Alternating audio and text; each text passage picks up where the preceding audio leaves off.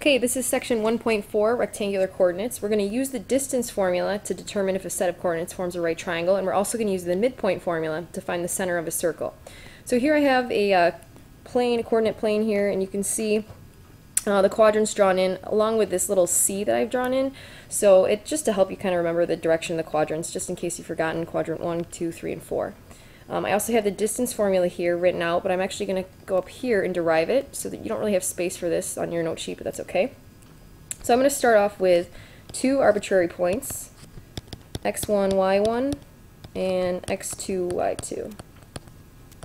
So if I'm interested in finding the distance between those 2 points, let's call that D, what I'm going to do is actually create a right triangle. So I'm going to derive the distance formula by using Pythagorean theorem. Okay, so I drop an altitude here, create a horizontal, and now I can express this vertical distance here as the absolute value of y2 minus y1. We talked about distance yesterday. And here the distance, the horizontal distance, is going to be x2 minus x1. Okay, now using Pythagorean theorem and just applying Pythagorean theorem, I know that the distance between x2 and x1 squared plus the distance between y2 and y1 squared should equal d squared.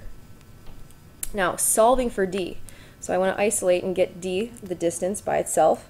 I take the square root of both sides. Now, what's nice is that the absolute values are going to drop. We don't actually need them. They're unnecessary. And that's because of a property that we talked about yesterday. Recall that the absolute value of x squared is equal to x squared. So I dropped the bars, and now I have the distance formula here.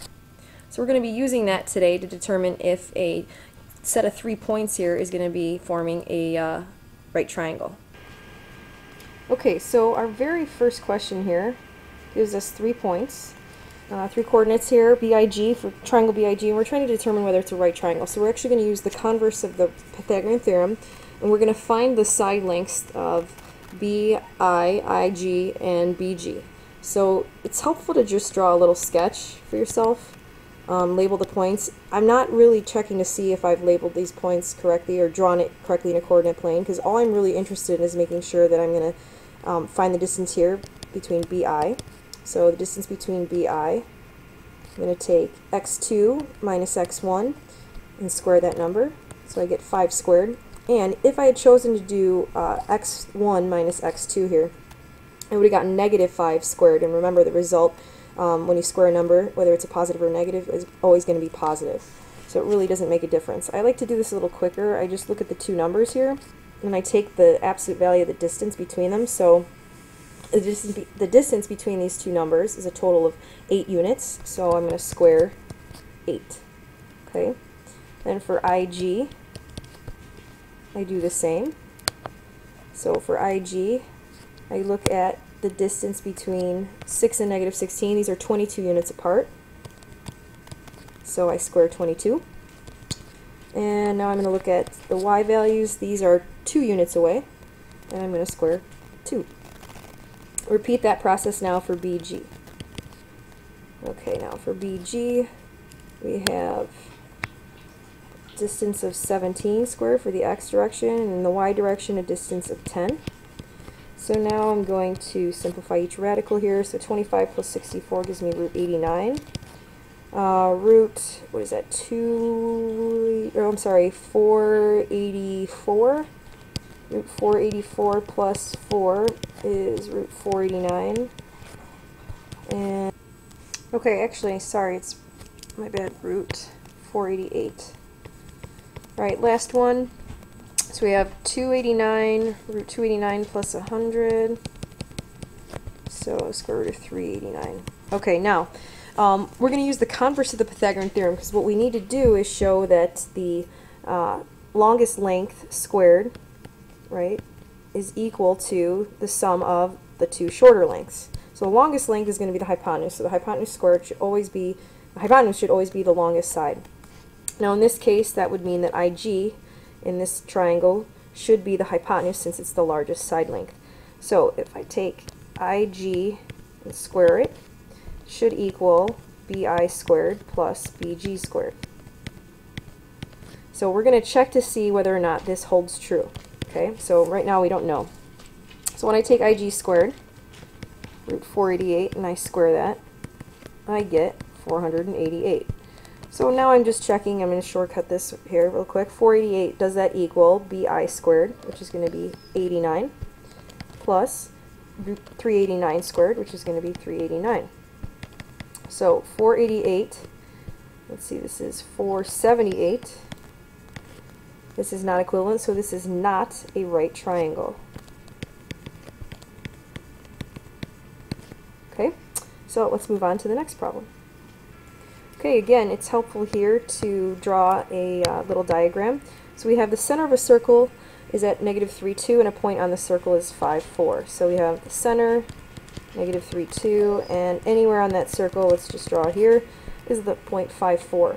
So if they're asking me to find the radius here, I'm actually trying to find the distance between those 2 points.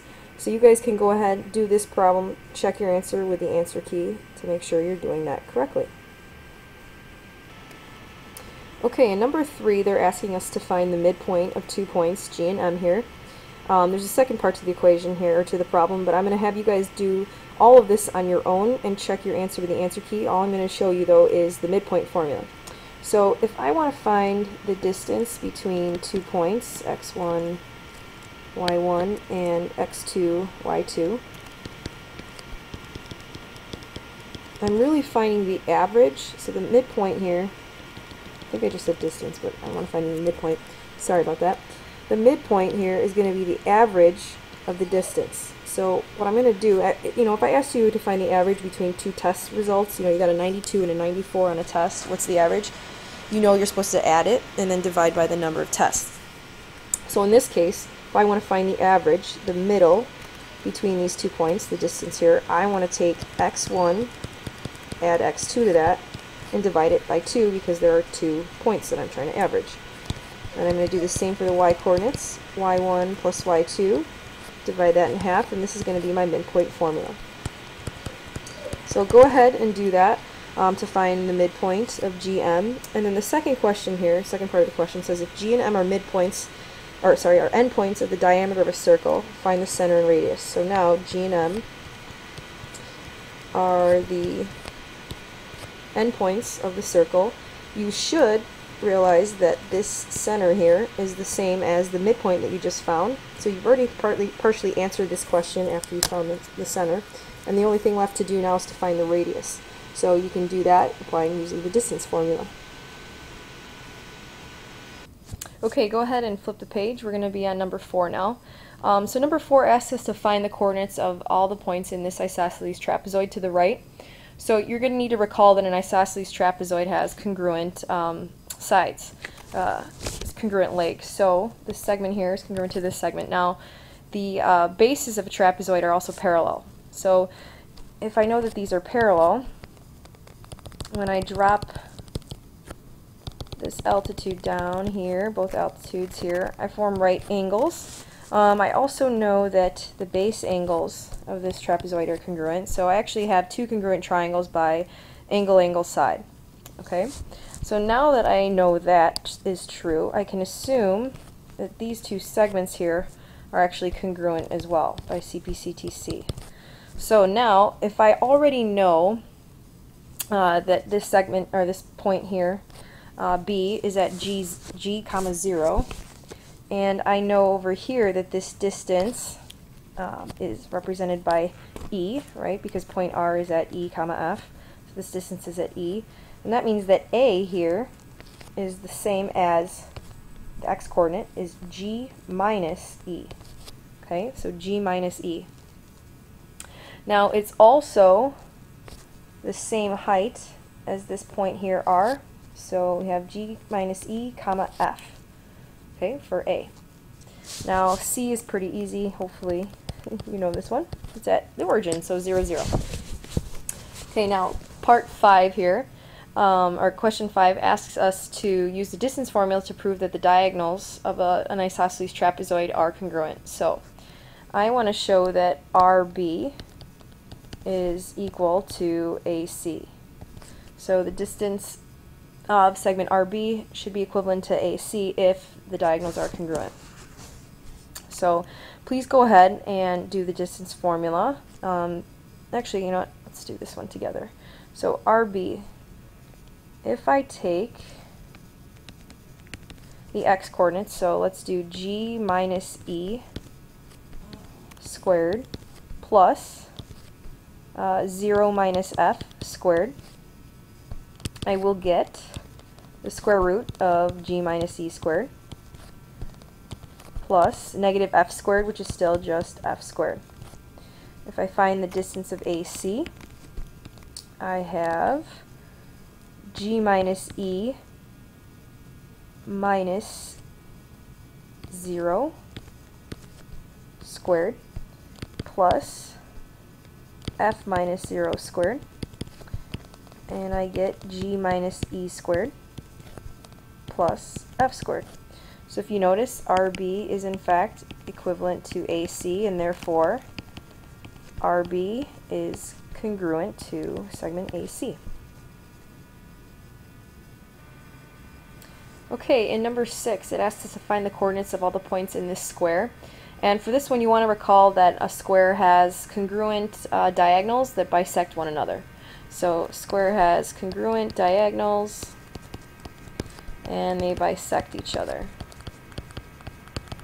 So if we look here, our horizontal distance out to point A is b units away, so this point here is b comma. Now if this length here is b units away, that means that this segment over here is b units away, which means that this segment and this segment are all b units long. So if I'm trying to find the vertical coordinate here, the y, for this point A, I'm going to look and see, okay, this is a units away plus b units away. So I'm going to express that as a plus b. Now for point B here, this time I have an x-coordinate of 0, right? We're not moving from the x-axis, but we are moving vertically a units followed by b plus another b. So that's a plus 2b. And lastly, for point C here, we are going to go negative b units away from the x-axis, or from the origin in the x direction, and we are going up again a plus b units. So a plus this part here gives me a plus b units. So now the last question here, number 7, asks you to find all coordinates of the points in this rectangle, and I'd like you guys to try this one on your own. You are going to check your answer with my answer key so that you can see if you did it okay. And then tomorrow in class we'll do some practice problems. Alright, we're done.